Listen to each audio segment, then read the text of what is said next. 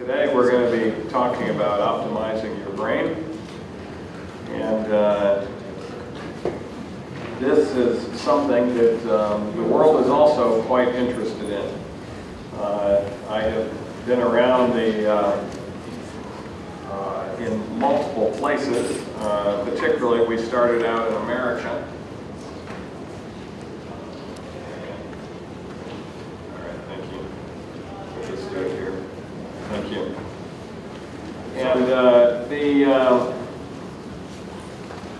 when we put on seminars on how to improve your intelligence and your emotional intelligence, often we get a lot of successful parents bringing their teenage kids and sitting them there in the front row. Many of the successful Americans have been successful because they have gone to good educational institutions and put that education into practice and become successful that way, but they realize their own kids don't necessarily have the same motivation and even the same intelligence that they do. You know, in reality, I think I mentioned it last night at the Korean church, because of genetic entropy, our intelligence tends to get worse than our parents. It may seem at times that the kids are smarter than their parents, but that might be because they've got younger brains, or maybe their parents haven't put into lifestyle things that could have enhanced them. But in reality, many kids could do as well as their parents, and in fact even better if they would put these things into practice. And so I'll start out with a study that was published and got some national publicity in America. According to results of a study that followed thousands of students throughout their college careers, the higher education system is effectively broken. This is the most prestigious form of accreditation you can get in universities. And I know Sam Houston University has to be accredited by certain bodies to be able to collect government funds for students and that sort of thing, and that thing is also done in many universities in America.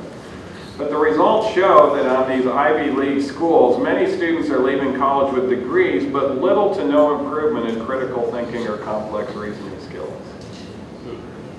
Many graduates, yes, people who graduated had trouble sifting fact from fiction, addressing subjects objectively, reconciling and analyzing conflicting reports of a single event, and making decisions and arguments based on fact and logic without being affected by appeals to emotion or political spin.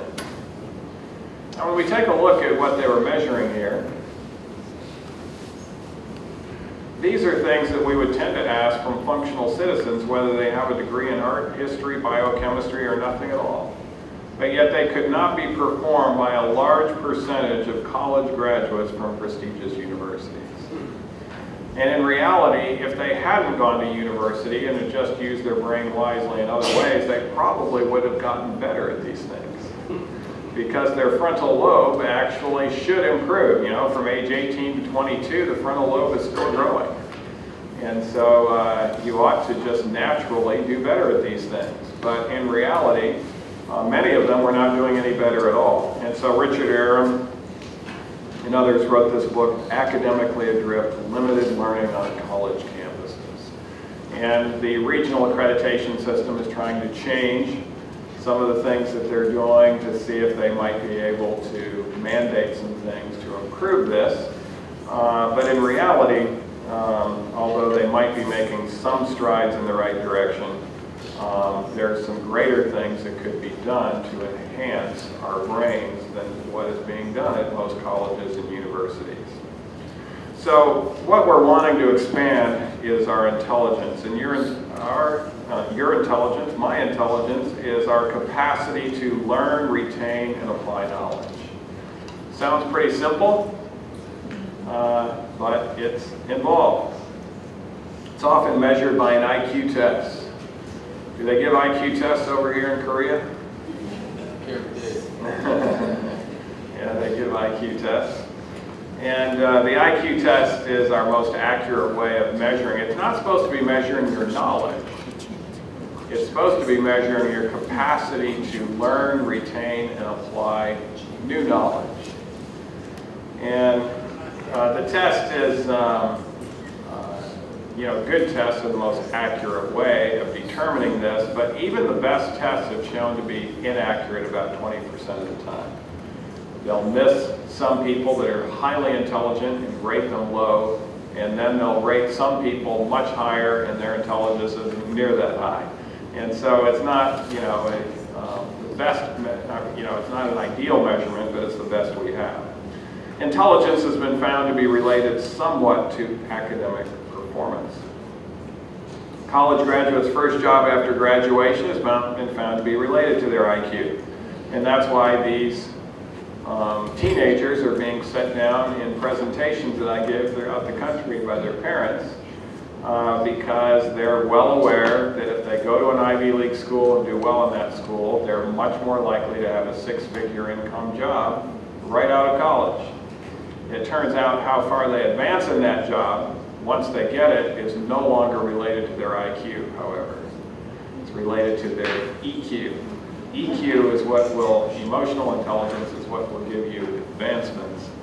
And I've run across people who are highly intelligent, and they tell me the reason why they've been passed over for promotions is because their boss is not intelligent enough to recognize their intelligence. But in reality, that's not the reason why they've been passed by. They've been passed by because they don't have the emotional intelligence aspect of things. So what are advantages of having higher intelligence? You're more efficient in studying. Is that a benefit? Absolutely. You can live a more balanced life and still do well academically. You're more creative. We'll talk about that in a little bit. You're more logical. You're also more persuasive. And your influence also tends to go up. And if this is on your priority list, you're more likely to become wealthy. And for some highly intelligent people, that's not even in their top 10 priority list. So you can still be a very poor person and be highly intelligent depending on where the priorities are at. There's another advantage, however. This was a large study. Harvard published it. 862 men and women. And notice they were followed from childhood starting in 1922 until 1986. The data was being accumulated but wasn't actually analyzed and published until 2005 by Harvard. And the researchers found that up to the cutoff point of 163, participants' risk of dying during a given period decreased as their IQ increased. For instance, those with a childhood IQ of 150 had a 44% lower risk of death than those with an IQ of 135. Now, what's the average IQ? It's 100. So 135 is pretty highly intelligent. But if you even get higher intelligence and you go to 150, your risk of living a long time goes up incredibly.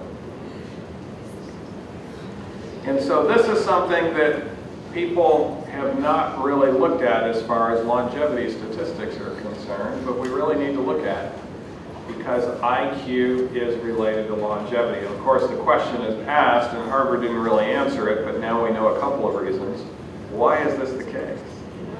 Why is it if you're highly intelligent, you have the capacity to learn, retain, and apply new knowledge, that you're living longer?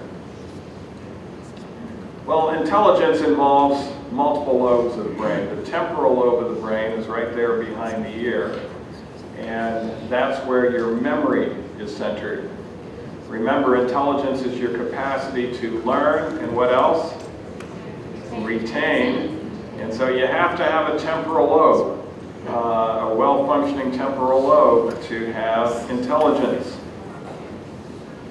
The occipital lobe is not only where our vision is at, but where visual spatial orientation is. They always measure that in regards to intelligence.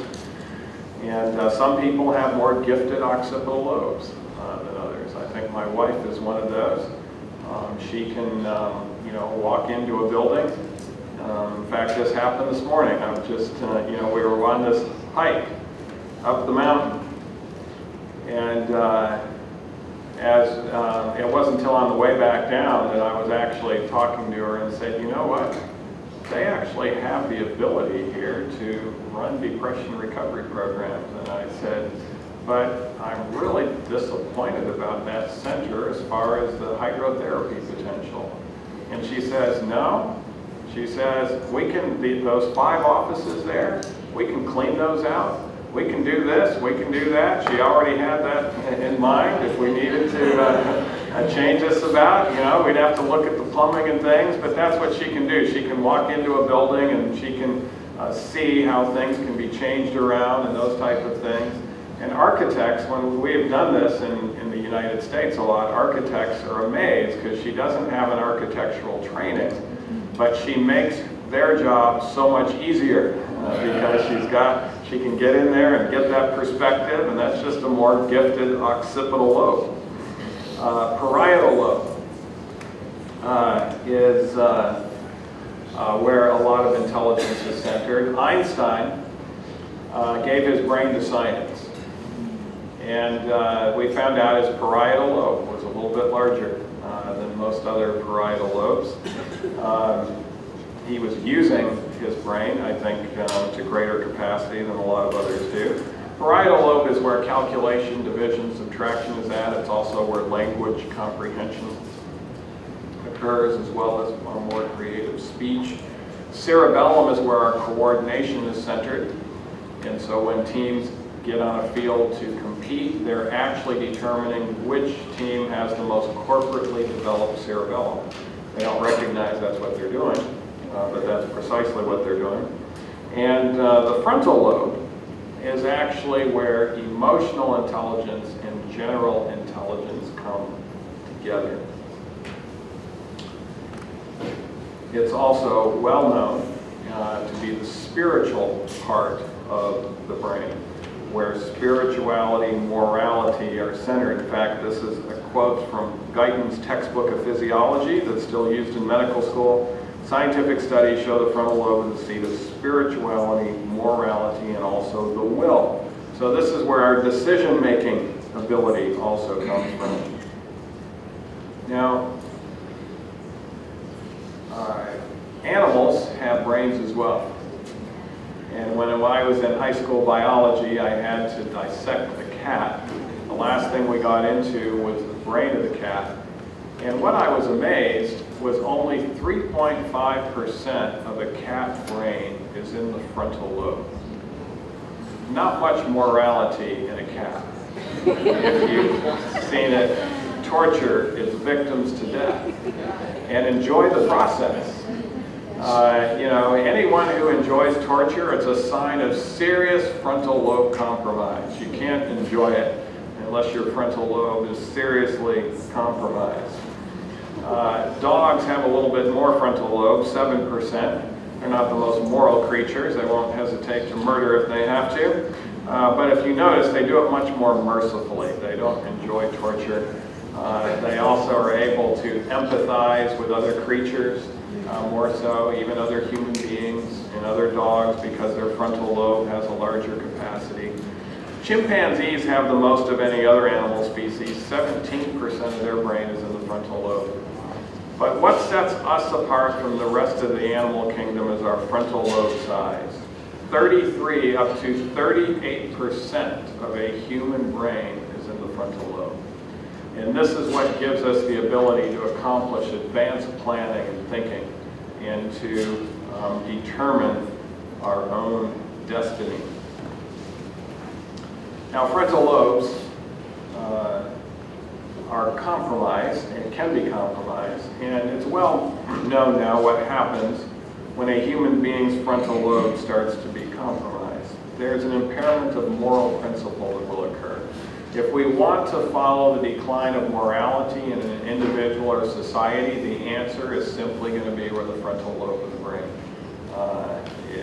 is at. And so morality goes down as the frontal lobe goes down. Social impairment will also go down. It's natural to love your brothers, sisters, mother, father. When that natural love for family goes away, it's often due to a frontal lobe compromise. Lack of foresight occurs. Our ability to reason from cause to effect is a frontal lobe phenomenon. Our ability to see into the future and to see consequences is a frontal lobe phenomenon. In fact, you can actually follow your child's frontal lobe development for how far they are planning in the future. And you know, if you have just a real little kid and you tell them on Wednesday something's going to happen on Saturday, they'll be excited about it on Wednesday, but when Saturday comes around, they might have already forgotten about it, and they don't have the frontal lobe capacity to really think that far in advance. But pretty soon they'll be able to think that far, and they'll even know next year I'm going to be in the 3rd grade. You know, they're looking ahead. And hopefully their frontal lobe develops to the point where they can recognize that what they're doing today can actually have eternal consequences, and that they can plan wisely for their marriage partner and their career and those types of things. Do you know how long it takes the frontal lobe to be fully developed in human beings? Structurally, it takes 30 years to complete its structural development. So most of these students here at Sam Youth University, they look like they've reached their adult size and weight, but there's still hope for them. The frontal lobe is not completed in its development. And of course, for all of us, we can, even if we're over 30, we can enhance our frontal lobe, not structurally per se, but we can as far as neuroplasticity, as far as circulation and activity is concerned. Abstract reasoning is impaired. And our ability to interpret proverbs goes down as a result. Our ability to think symbolically also goes down. I remember I was actually asked to speak at a large high school in Texas not long ago.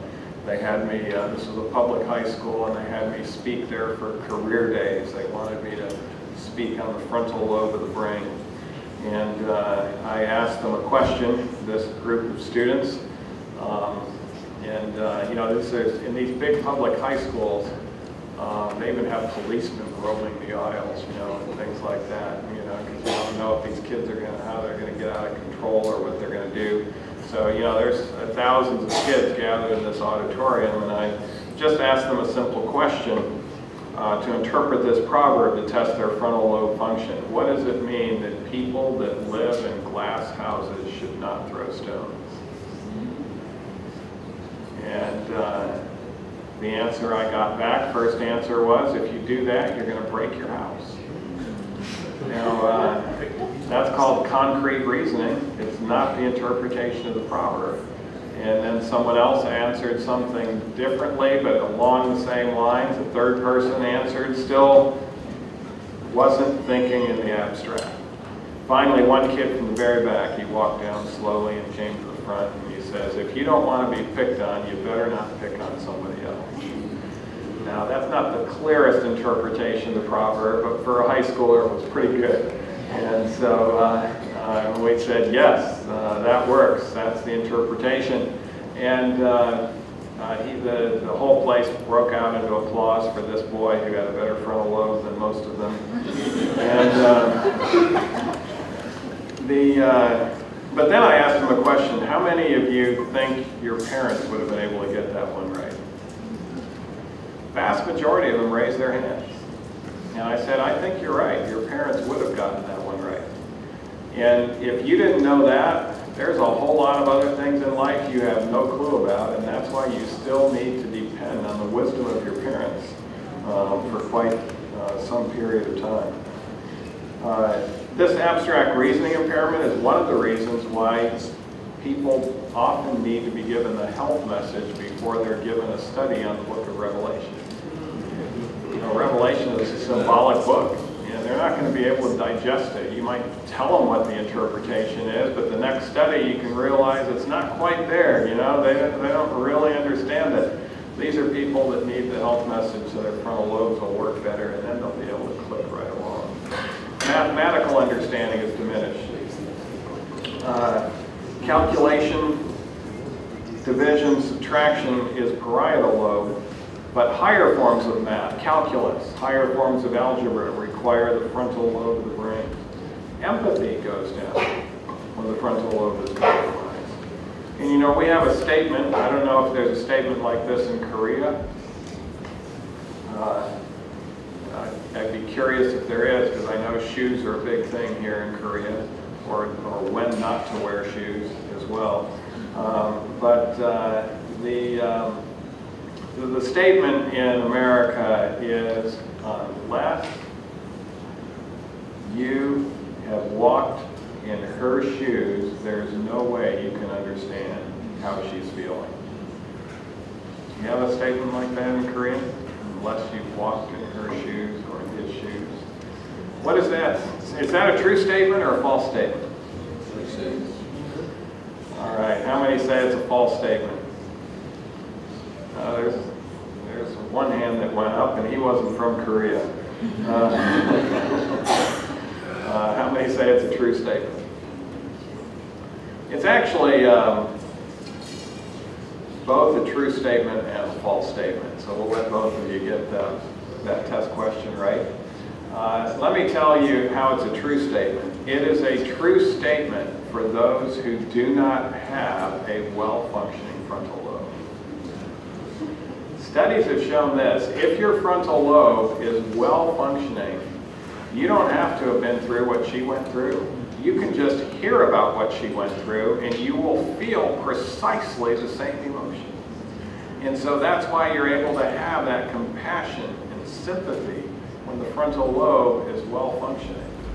But if your frontal lobe is not well functioning, there's no way you're going to be able to understand it unless you have experienced precisely the same thing. Lack of restraint tends to occur when the frontal lobe goes down. Boasting, hostility, these type of things become more commonplace. Now when the frontal lobe is strengthened, creativity goes up. Sometimes it's called ingenuity. What is creativity? There are two essential components: originality and also adaptive, making a positive contribution to the life of others. This is one of the things in the engineering world that is often stated from one country or culture to another. Some are very good at copying what others have done. But to be able to be original and come up with something new and different and useful requires a different level of brain function. And some people pride themselves in being creative, but in reality, although they might be different, their difference is not producing any positive usefulness to anyone else's life. So in reality, those people are just bizarre, or they're strange, or whatever. And so you can go to YouTube videos and look up creativity and see some of the most bizarre, strange stuff. That's not true creativity. Creativity means that what you are doing is not only original, but it is being useful to the lives of others. And this is why, by the way, this is one of the reasons why IQ is related to wealth. Because if you come up with something that is completely original and useful to others, and you put that into practice, you can go from the lowest socioeconomic status. Within a few years, you can be at the top of the socioeconomic status because you have created something that's useful to others and people want to buy it. Of course, people like Steve Jobs, where now if you put the iPhone end to end, it will now circle the entire globe. So he came up with something that was useful, original, but was adaptive to others. Interest also goes up when the frontal lobe goes up. And it's fun to interact with someone who is intrigued by everything. And the book Character, Strengths, and Virtues that talks about this mentions that curiosity can be cultivated, which of course it can be, No one need ever search for interesting experiences. One will what? Simply have them.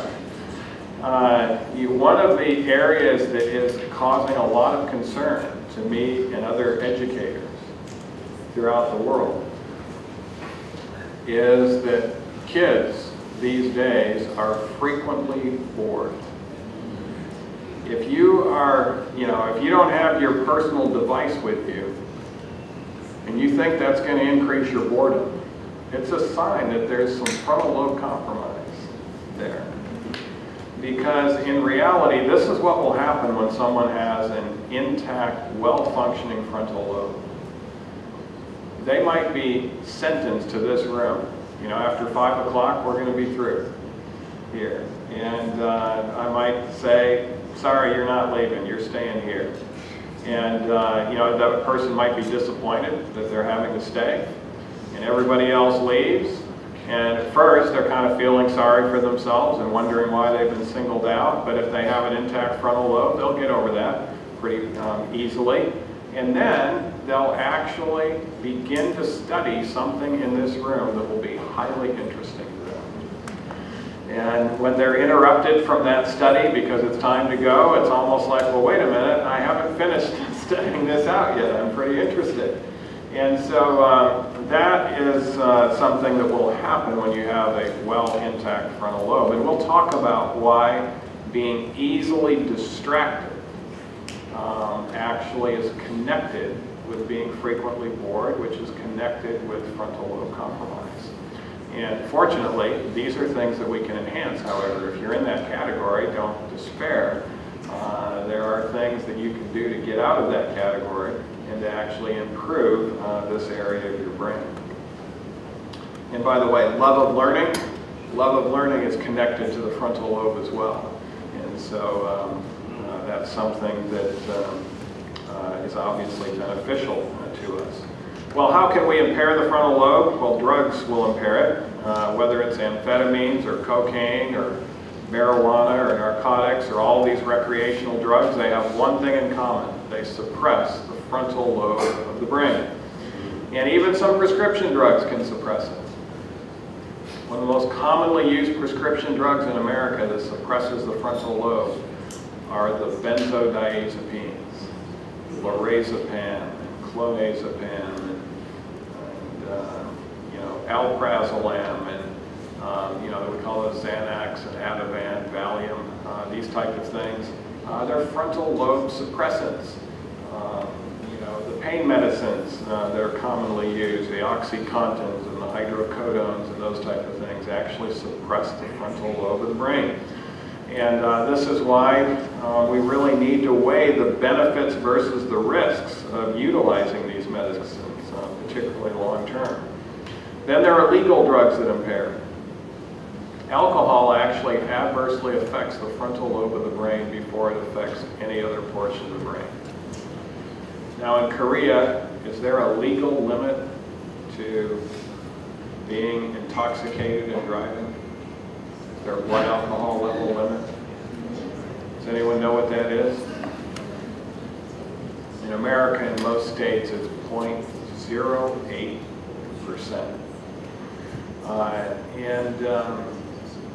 Studies show if you're at that level, 0.08%, let's say you're at 0.07%, so you're just barely legal. If a policeman pulls you over, would you be able to walk a straight line? You actually could. And if you were skilled at doing so, they say the most difficult feat to accomplish in all of sports. And you have some players that play this sport, I've noticed. They come from this country. The most difficult feat in all of sports is to hit a curveball out of a baseball park. The ball is coming from 60 feet away, and it's coming at 90 miles an hour, and it's curving and dropping. And you have to put that thin ball on a thin bat and smack it out of the park.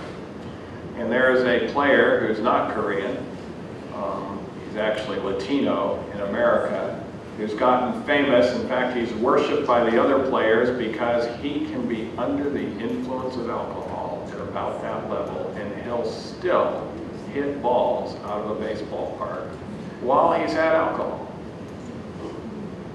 Why is it then that he's 10 times as likely to get into an automobile accident? And by the way, this player has gotten into several automobile accidents, driving under the influence of alcohol. He can hit a baseball out of a baseball park, but he's having auto accidents. Why?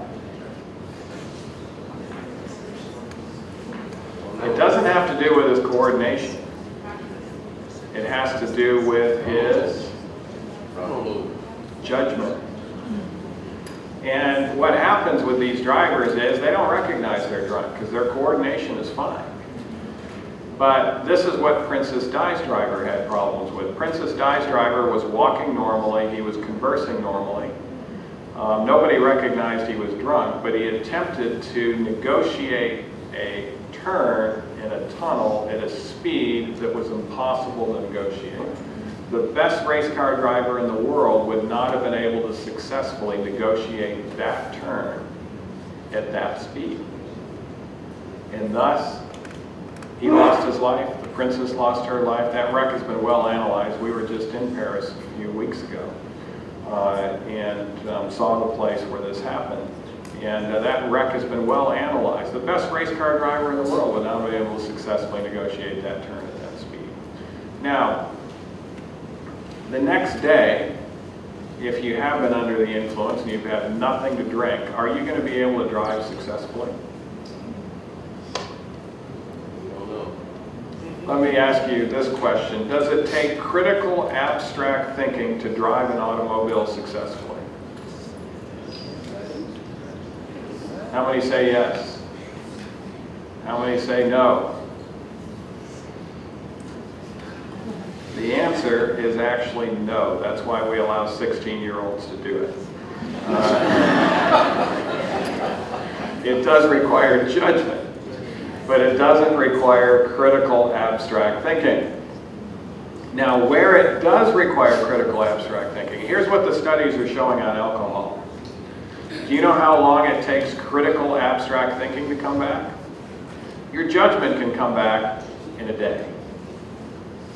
But critical abstract thinking, it takes 30 days for the brain to fully come back after alcohol. Now, where does that play a role? It's not going to play a role in driving an automobile. But it will play a role if you are a pilot and you're flying in instrument conditions and one of your instruments goes bad. And you've got to figure out which instruments are going bad and which instruments are not going bad. Do you know where that played an influence at? Air France, from Rio de Janeiro, Brazil, to Paris. It's exactly what happened. Those pilots were in instrument conditions, it was night, and one of their instruments went bad. Do you know how long they had to figure it out? 7 minutes. It was a problem that was solvable. It wasn't a problem that they had trained for, so they couldn't rely on their memory. It was a problem where they needed their frontal lobe to be able to solve it. And it was a solvable problem. And they, with 2 of them together, they continued to be in a tail stall all the way down to the ocean.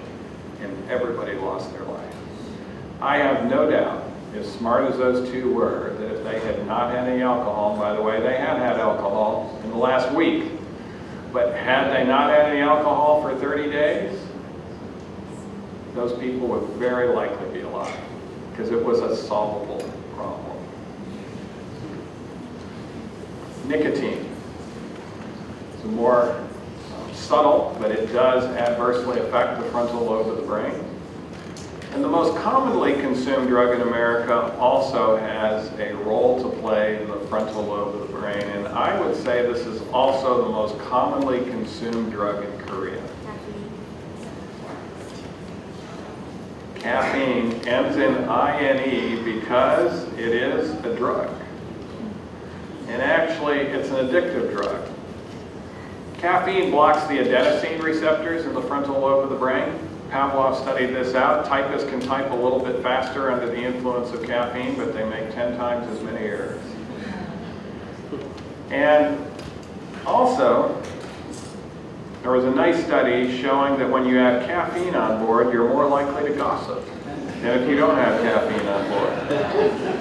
Now, in order to study something, you have to measure it. And so, what was their definition of gossip? It was sharing private information with someone who's not part of the problem or part of the solution of the problem. And so, if you're sharing private information with someone who's not part of the problem, part of the solution of the problem, the studies show you're twice as likely to do that when caffeine is on board. Recently, there's a sport in America. We talked about the most difficult thing to do in sports. But what's the most popular sport in the United States of America? It's actually football. And it's not football the way you guys probably call football, which is called soccer. It actually is a different game. But it turns out, even though it's the most popular sport in America, there's only one player that requires an intact frontal lobe to be able to do his job successfully on an NFL field. It's the quarterback. That's the guy who makes the decision with the ball. There's a lot happening, and then he has to make the decision with the ball. And what the studies have shown is that the quarterback makes far better decisions when he's a caffeine-free quarterback. And so they're telling the quarterbacks, no caffeine. But yet they're telling the linemen to load up on caffeine to sack that quarterback. And I've noticed, though, that all the quarterback has to do is just make a little step sometimes, and those people that are loaded up on caffeine have no brakes. They just keep on going. And maybe the linemen will get a little bit, or the lineman coaches will get a little bit smarter. But by the way, this does have a role to play even in regards to head trauma. You know, that's the big enigma of the NFL, is post-traumatic brain syndrome. And it's a serious situation. We've had football players come through our program because this increases their risk of depression and anxiety significantly. It can cause all sorts of issues. And if you've suffered more than one concussion, this is really where it can play its toll.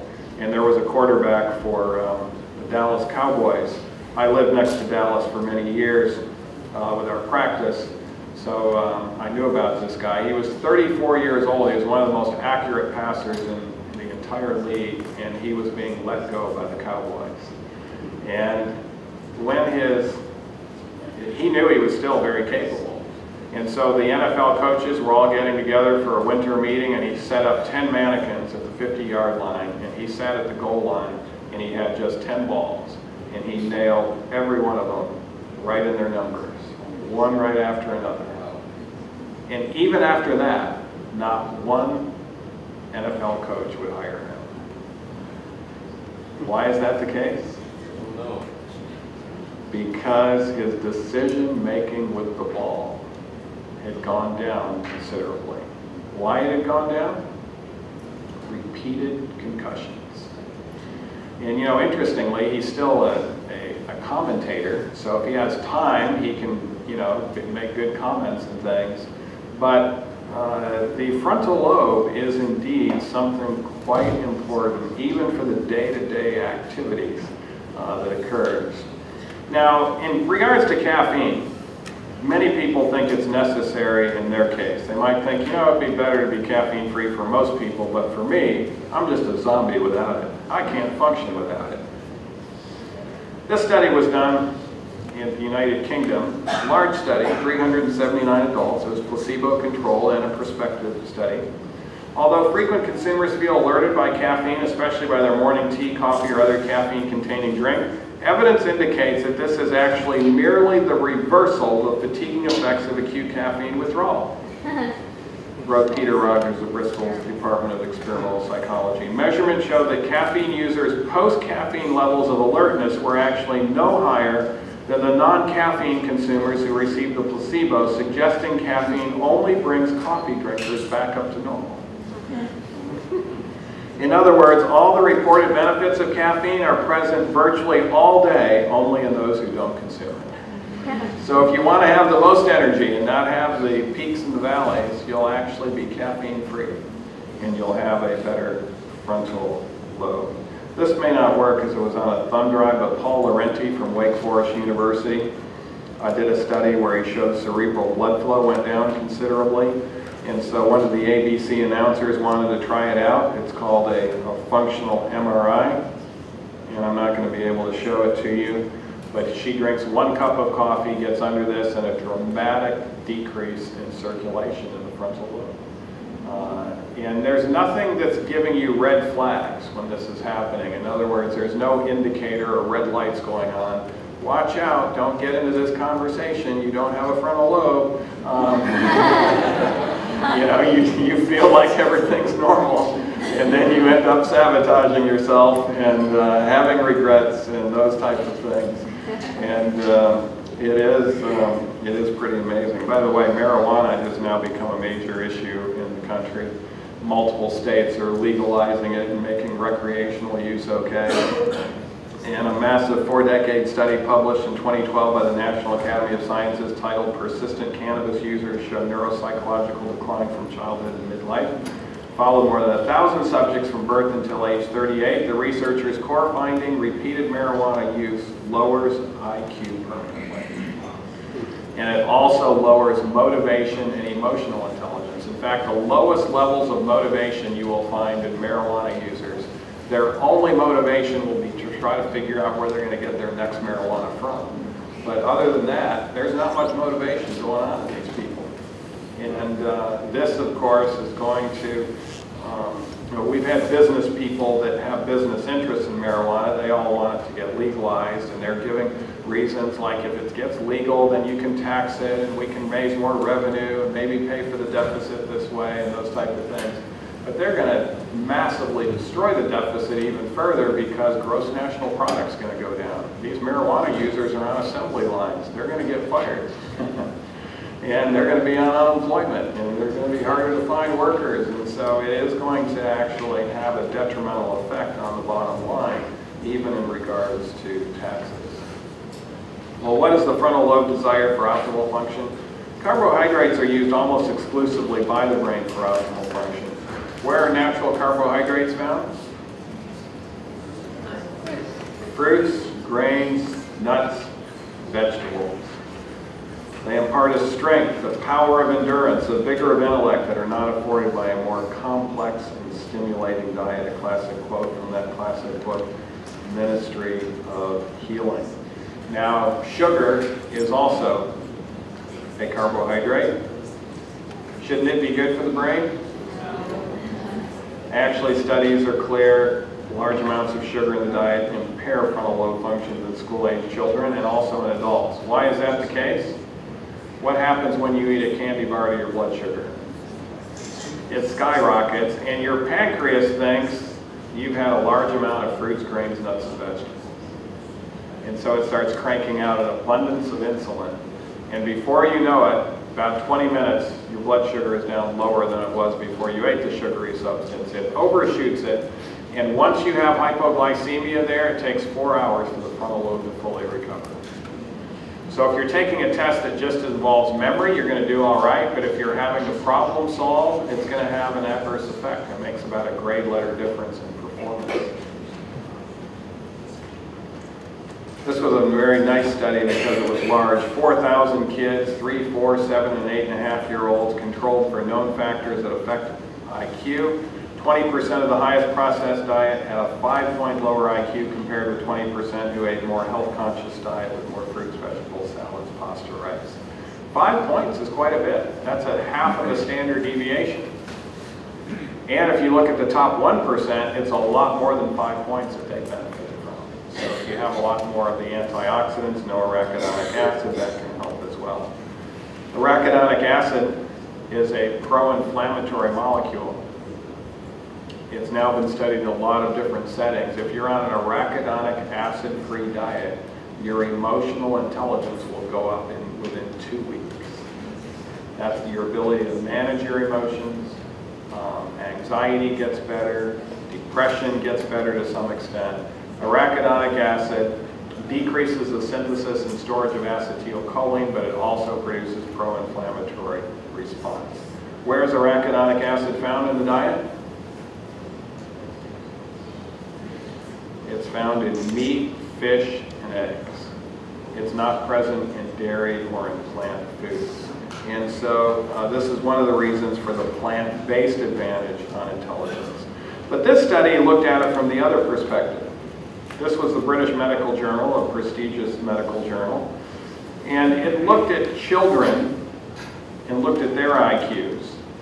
And it found out children at age 10, when their IQs were measured and they were high, they were more likely to become vegetarians by age 30.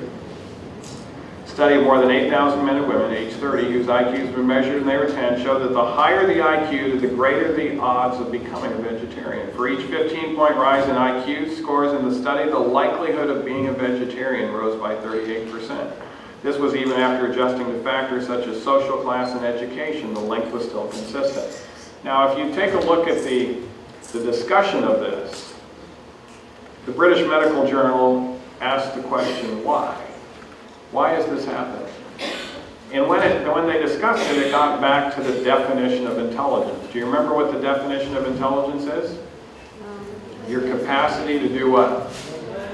Learn, retain, and apply knowledge. And they basically said if you have a high IQ, you're more likely to learn that this is a superior way of eating. You're more likely to retain that this is a superior way of eating, and you're more likely to do what? Apply it in your life. Now, this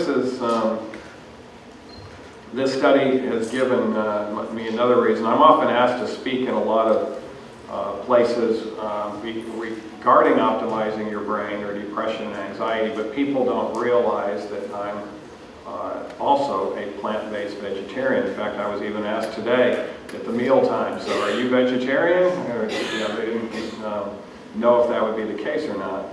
And they'll often at the meal time figure it out because I'm eating with all of these other psychologists and other individuals, and they'll notice I'm ordering things differently.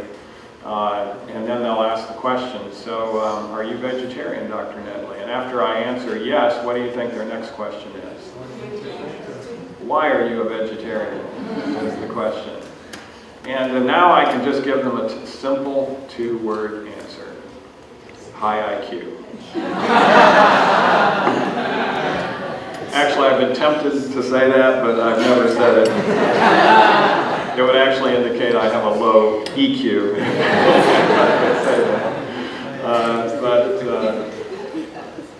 Omega-3 fats and neurodegenerative diseases. This is something that's also important. Omega-3 fats appear to help prevent neurodegenerative disorders, including Alzheimer's disease.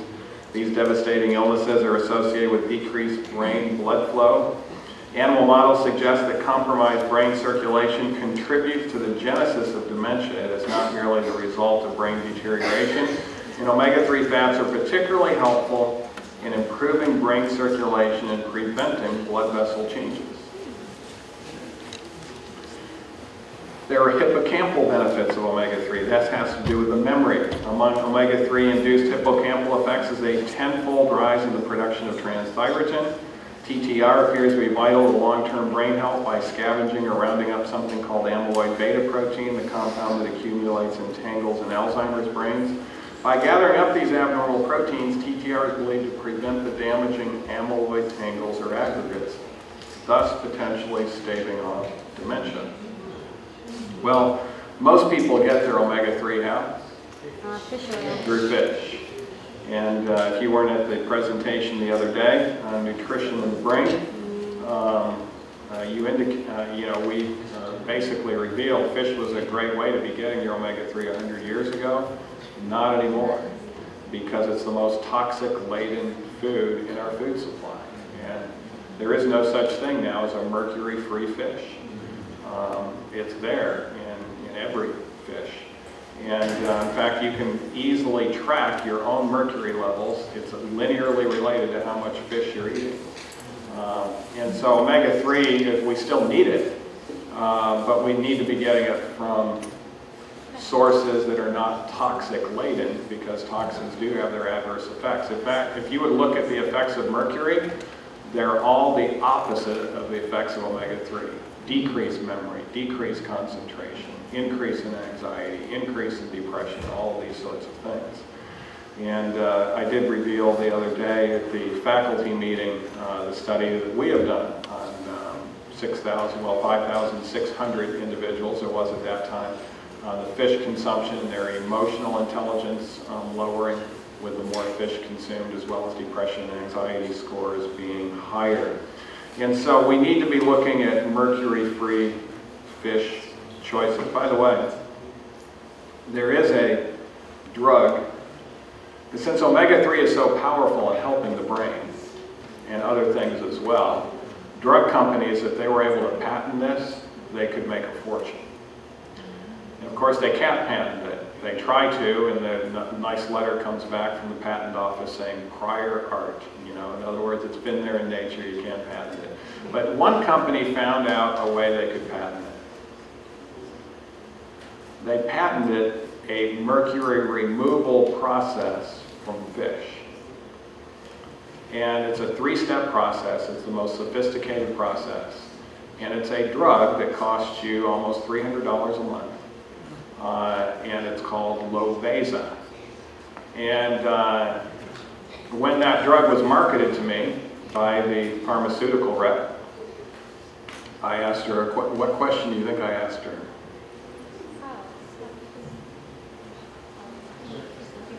How is all the mercury out of there? Well, you know, it's the best process ever described in removing mercury. Okay, I understand that. How much mercury is left? Well, I'll need to actually write a letter to the scientists and see what they say about that. Do you want me to write a letter? Yeah, absolutely, I do. So next time she comes back, well, where's that letter? Well, here it is. I've got it for you, and I'll show it to you. And the letter basically said, there is no way that we can get mercury out of the fish completely. And so these little supplements you see called mercury-free fish oil, don't believe it. It's not true. They can get about 90, a little over 90%, so they're doing a pretty good job. But it turns out if you would get the omega-3 the way the fish get it, by the way, the fish don't have any ability to make omega-3. Where are they getting it from? The plants of the waters. That's right. If you get it from the plants of the waters, there's 1,000 to 1,000,000-fold less mercury in those plants. And so you're doing far better than Lobeza. And it's actually far cheaper. You don't have to pay the $200 to $300 a month. And so we actually recommend, if you want to get precisely that same EPA DHA, that you actually get it from the plants of the waters. But you can also get it from land plants as well, particularly when you convert it. These are the land plants that are high in omega-3, almonds, spinach, green soybeans. Mature soybeans are not good sources of omega-3. They have higher omega-6. Soybean oil, wheat germ oil. If you're eating white bread, you're not getting your omega-3. In fact, the studies on white bread show that you'd be better off to not eat at all than to eat white bread. But whole wheat bread is healthy. And it actually continues to show to be healthy unless you're gluten sensitive, which 96% of the population are not gluten sensitive. It actually is quite healthy for the brain. Black walnuts are healthy, English walnuts. Chia seeds are near the top. And notice flaxseed up there at the very top. There's much more omega-3 in flax and chia than you'll find in any fish, anywhere. Folate is also a nutrient that's very important to methylate 3 molecules. 5-hydroxytryptophan, which makes serotonin, and dopamine, as well as norepinephrine. And norepinephrine is very important in cognitive function, your ability to concentrate. And many people are undersupplied. Our U.S. government says many people are not getting their 400 micrograms of folate, but we actually recommend 1,000 micrograms in order to have adequate methylation. You can know if you're a doctor and you have access to a laboratory, a homocysteine level less than 8 means that you're methylating appropriately. If it's higher than 8, you're not methylating as well. And one of the ways in which you can increase methylation is folate. And you can see by eating steak, 16 micrograms of steak, that's a double serving. You'd have to eat so much steak that you'd die that very day to get anywhere close to 1,000 micrograms. Parsnips, 44 micrograms. Pineapple juice, 58. Orange juice, 75. Peanuts are a good source, 88 micrograms in just a quarter cup. Mustard greens, your greens are going to be pretty high, 105. Spinach, 109. Navy beans, 255. So your legumes are higher. And notice this. Okra, 269 micrograms. And the two highest sources, lentils, 831 micrograms. And the highest, black eyed peas, 1,057 micrograms of folate. So diet can have a significant influence in regards to your mental abilities and can have a nice measurable effect. Physical exercise also is important. Getting that circulation going and becoming more fit is very important. But there's something else that is often overlooked. By the way, someone were asking how much we use exercise in our program. In our 10-day program, exercise is key. That's one of the reasons why it started to trigger to me that we could have a program here at Sam Uke when I was going up that hill and recognize there's a lot of nice miles. You know, Weimar has over 15 miles of trails, mountain trails, and so we have lots of capability for exercise. And we're exercising some of these people. It's a minimum of an hour a day, but for some of them they're getting 3 hours of aerobic exercise a day. We're jump starting it. They don't need to stay on 3 hours once they go home, but to jump start it, studies show the more exercise, the better. And so being able to walk up to the top of that mountain and get fit and measure yourself and being able to get up there quicker, those types of things, that's going to lead to some improved cognitive function, improved emotional aspects as well. But there's another type of exercise that's often overlooked. Dr. Eric Sigmund talks about it. Working with one's own hands in a real-world, three-dimensional environment is imperative for full cognitive and intellectual development. And he's concerned. Well, I didn't have the rest of it, but the concern of his report is that two-dimensional learning is greatly increasing and three-dimensional learning is becoming a thing of the past. And it's adversely affecting people's ability to learn. What's two-dimensional learning? You know, this would be, you know, all the computer stuff, writing, those type of things. Three-dimensional learning is where you're working with your hands in 3 dimensions. And studies show even if you're washing the dishes repetitively for 20 minutes a day, it's improving your frontal lobe circulation. And so, you know, another thing that helps with this, in fact, we have this in our program, to work with their hands in 3D in gardening. Contact with naturally occurring species of soil bacteria, Mycobacterium vaccae, causes the body to release vital immune chemicals called cytokines. These in turn spur the brain to produce the neurotransmitter serotonin. We know that some of these cytokines can activate the nerves and that relay signals from the body to the brain, lead researcher Chris Lowry said. Bristol University researchers said these studies help us understand how the body communicates with the brain, why a healthy immune system is important for maintaining mental health. They also leave us wondering if we shouldn't be spending more time doing what? Playing in the dirt, which actually has a number of healthy things that are associated with it, including working with your hands. I know even in the surgery realm, surgeons will recognize the benefit that their brain gets by working with their hands in 3D, even doing surgery. And it's one of the reasons why they like to be there at 7:30 in the morning, working with their hands in 3D. There's something very positive that occurs to them, hopefully positive for the patient as well. But it is something that is beneficial. One of the reasons why I haven't given up some of my procedural aspects of things in gastroenterology and those type of things that require working with your hands in 3D. This may, speaking of gardening, this effect may explain in part why people who are not exposed to the dirt in childhood have higher rates of allergies, asthma, and even mental health issues as adults. Now, one thing I didn't see here, and I haven't seen all of Sam Uke, I haven't been given a comprehensive tour, but I am told that you have a farm here of some sort. Is that true? Yes. Some sort. Of some sort.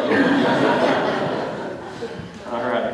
Is this a farm where we could actually, up at Weimar we have organic farms, they're beautiful farms there, but we have the patients actually come during, it's called Farm Fun, where they get out there and we have the gardener go over things and they're actually, harvesting sweet potatoes or planting or weeding or things like that. And at first they wonder, what in the world, I paid thousands of dollars to come to this program, they're having me out in their farm working. But it is enjoyable for them. Even the ones that think they're going to hate it, they're out there talking about it, they had a good time with it. And it is something healthy. So, if you have at least some sort of farm over here, that's a good Every freshman has to take it. Oh, every freshman has to work with their hands in the dirt? Yes. Here? All right, that's good. I like that policy. The simple act of picking fruit or vegetables, whether from a garden or in the wild, causes the brain to release the pleasure chemical dopamine, which activates the brain's reward centers. So not only does the planting help in the working with the dirt, but also harvesting. I've often remarked on the great joy I feel when I forage in the garden, especially when I discover and harvest the first of the season, the first luscious strawberry to ripen, or emergence of the first tender asparagus shoot, commented writer Robin Francis. I've also wondered why I had a degree of inherent immunity to the retail therapy urges that afflict some of my friends and acquaintances. Maybe as a long-term gardener, I've been getting a constant baseload dopamine high, which has reduced the need to seek other ways to appease this instinct. And these retail therapy urges, it's not just shopping things. These retail therapy urges can be video games, it can be this or that or whatever, but we've noticed people that come through our program, by the way, it's a 10-day program where they're with us, but we talk about it being a 20-week program in their home setting. We follow up with them. But after they're about halfway through the 20 weeks, they'll mention, you know what, I used to have this urge to go play a video game or to do this or that. Those urges are gone. I don't even miss it anymore.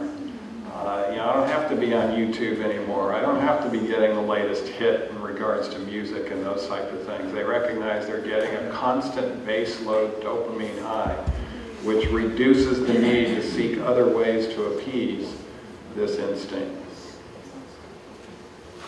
Well, we have a few minutes left, but I want to make sure we're getting our circulation in. So let's stand up to wake up here and get ready for the second half. Let's reach up to the ceiling. Let's try some deep in.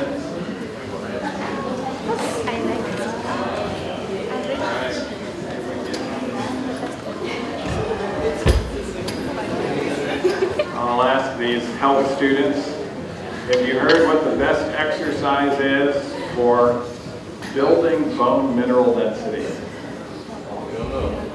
Walking is a pretty good exercise. It's not the best though.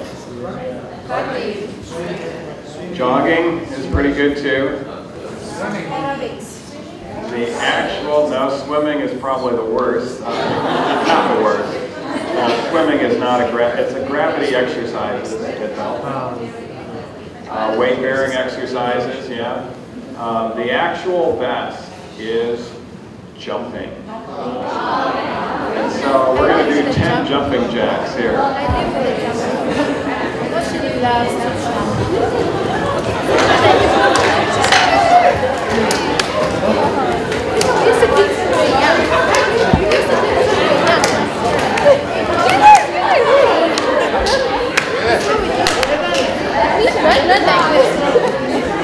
You got me, man. You got me.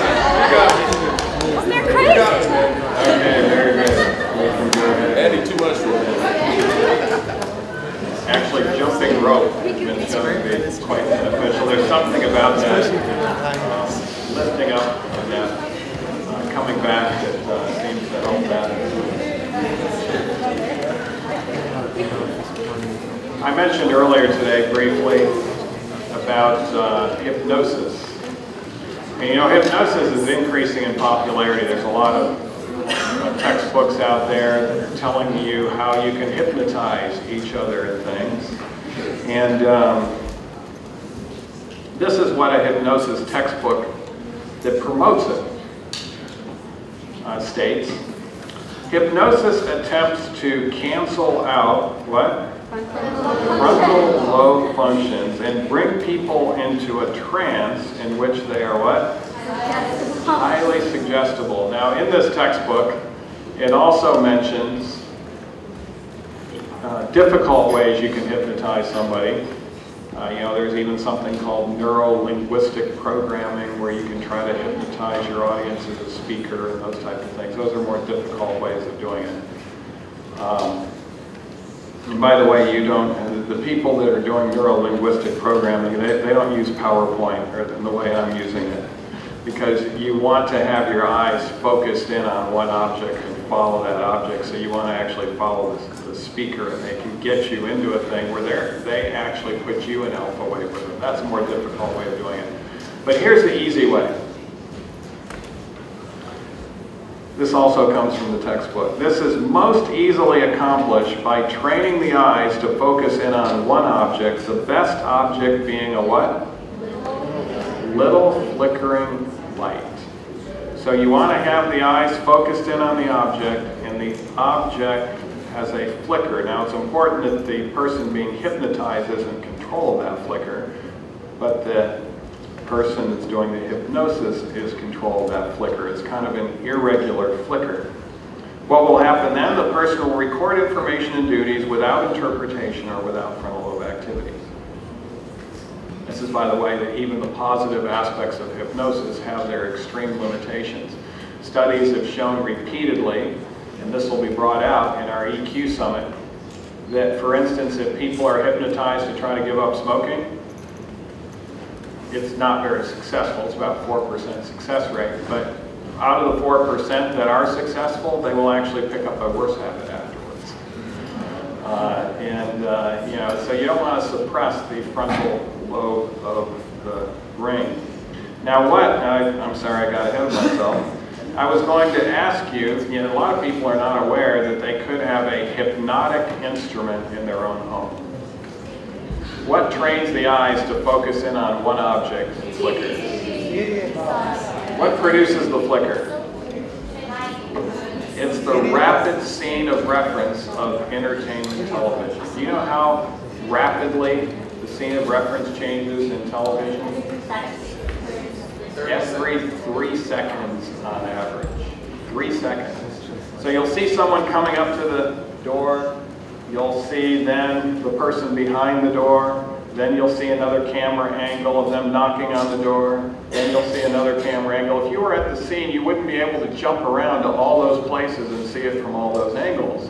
But they're changing the scene of reference repeatedly.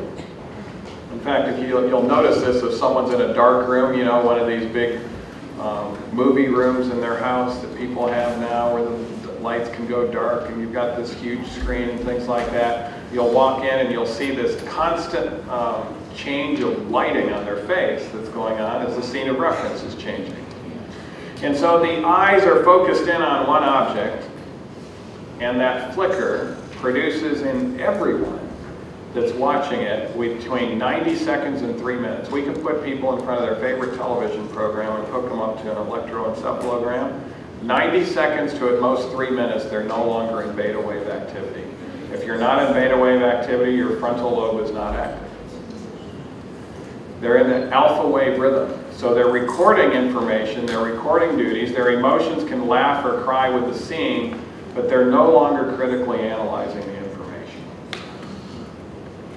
And it has 17 detrimental effects on the frontal lobe of the brain. There have been over 3,000 studies done on the effect of entertainment television. Over 300 books have been written on the subject. It increases daydreaming. By the way, that's one of the risk factors for developing Alzheimer's dementia, studies show. Daydreaming. What is daydreaming? Daydreaming is when you're in a line at a grocery store or in a traffic jam and your mind goes into fantasy world.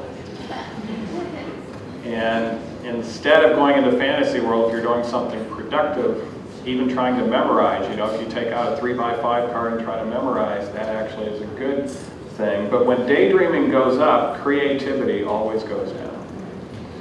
So creative ingenuity goes down, decreased interest in reading, decreased interest in learning. Notice these frontal lobe effects. It reduces discernment. It trains you in non-reaction when you should be reacting. It increases aggressiveness, actually doubles aggressive impulses, reduces sensitivity to violence, and it's also addictive. In fact, any frontal lobe suppressant is going to end up being addictive, and this is a frontal lobe suppressant. The more TV adolescents watch, the more likely they are to develop attention and learning problems and do poorly in school in the long run. The amount of TV kids watched when they were 14 was positively linked with having attention problems later, not doing homework, being bored at school, not finishing high school, and even what? Hating school, the researchers found. 14-year-olds who added one more daily hour of TV doubled their risk of academic failure at age 16. That's significant. 1 hour of TV doubling your risk of academic failure. We could go on, but it takes away precious time as well for family and achievement in spiritual pursuits. And I'll be honest with you, I'm not sure I would be, in fact, I can tell you, I'm sure I would never have developed the things that we've developed had I not had been raised by a wise father who raised me without entertainment television.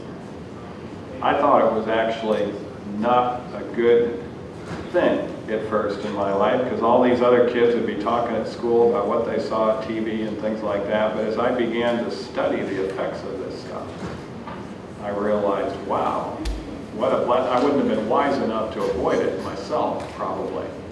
But what a difference it made. And by the way, that's also been true with others as well. I don't know if you have heard of the individual running for president called Ben Carson. He grew up 20 miles away from where I grew up. And he was hating school. He was failing. And his mother, who refused to get on welfare and had 3 jobs to feed her 2 kids, she was a single mom. One of her jobs was cleaning houses for the wealthy. And she noticed something in those wealthy homes. The TV was off, and the kids were reading interesting books. Just making that connection, she went home, and she said, things are changing in this house. No more TV, no more privileges until you check 2 interesting books out of the Detroit Public Library and write a book report for me on those 2 books every week. What do you think their feelings were for their mother at that point? Did it get better or get worse?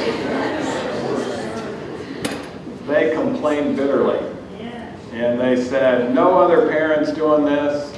You know, this is crazy, what's gone wrong with you? You know, all of these types of things, but they recognized she was serious. That TV was gone. And they had to not just read fictional books, these had to be learning types of books that were useful. In fact, one of the reasons I think he's running for president is that back when, in those days, he would actually check books out, like on Abraham Lincoln and those types of things, and learn about what was essential for what helped build this country, or build America and those type of things. But he noticed something. Not right away, but he noticed a year later that his hatred for school, and also he had this tremendous hatred for poverty. It was gone, but yet he didn't have another dollar to his name than he did a year earlier. And he was asked recently, why did your hatred for poverty go away when you were still dirt poor? His answer, I recognized my poverty was temporary. Because his grades had gone from the bottom of the class to the very top of the class. And you know, I've told students, many students through the years that want to excel, that have not been able to excel, stop watching entertainment television, give it a year, and see what happens. That brain, its creativity, its abilities, those type of things start to go up significantly. The other thing he did around that time that changed, I'll talk about in a little bit, but this is something that I also took advantage of. By the way, what's the difference between entertainment television and educational television? But it's not just content. You can tell within 1 minute whether it's educational or entertainment. It's the scene of reference change. Exactly right. And the scene of reference change, you know, I don't know, you may not have this in Korea, but in America we have something called C-SPAN. C-SPAN, you'll have a speaker up there talking, and you have no scene of reference change. It's just one camera view. And it's, and you know, I've noticed something in the doctor's lounge where I used to practice in the hospital. Often the TV was on, but in doctor's lounges, it's usually the news, or very often it was C-SPAN.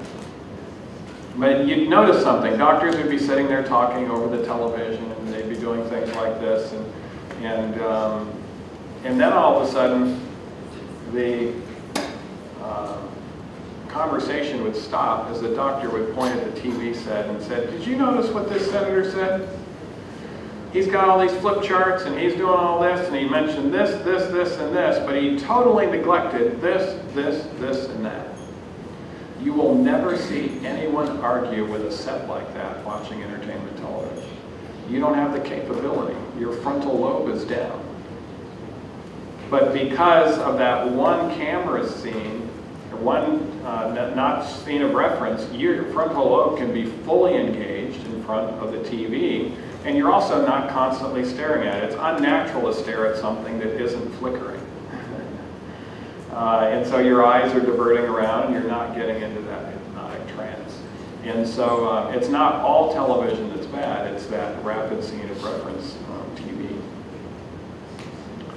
This was an interesting study done by Australia. Compared with adults who watch less than 2 hours of TV a day, those who watch more than 4 hours had a 46% higher risk of death from all causes and an 80% higher risk of cardiovascular death during a 6-year study period. Each hour spent in front of TV per day raised a person's risk of death from cardiovascular disease by 18% and the risk of cancer by how much? 9%. Even cancer is significantly increasing. Reading or doing homework doesn't seem to be associated with risk factors. So it wasn't the sitting. People thought, well, maybe it's the sitting. They say it's not the sedentary behavior itself, it's something inherent about or associated with television viewing. And that really is the frontal lobe suppressant effect. So there's two things as far as IQ and longevity. Number one is if you have high IQ, you're more likely to put into practice health principles that are going to help you. And number two is, if your frontal lobe is fully intact and you're not suppressing it, you're going to live longer because there's actually positive immune system effects that occur with that. So even cancer is reduced as a result. Alvin Toffler, he's a media expert in America, he says constant stimulation of the senses shuts down the what? Analytical processes, and ultimately shuts down the ability to face life rationally. And you know, our kids today are constantly stimulating themselves with all sorts of things, but where does it lead to? It leads to not having the ability to face life rationally, and it leads to escape techniques that involve withdrawal, apathy, and rejection of what kind of thinking? Disciplined thinking when faced with difficult duties and decisions. When you're faced with difficult duties and decisions, that's the time when you need the most disciplined thinking. But instead, you're going to reject disciplined thinking when faced with difficult duties and decisions. And what starts this process off? Constant stimulation of the senses. I can tell you that movie producers are aware of this, because the top movie producers in the world refuse to watch entertainment television. They won't watch someone else's movie. They'll do it for 90 seconds to 3 minutes before the alpha waves come in to analyze what they've done and effects, but they've noticed their own creativity is going to go way down. And so to be the most creative in utilizing the media, interestingly, they won't utilize it themselves.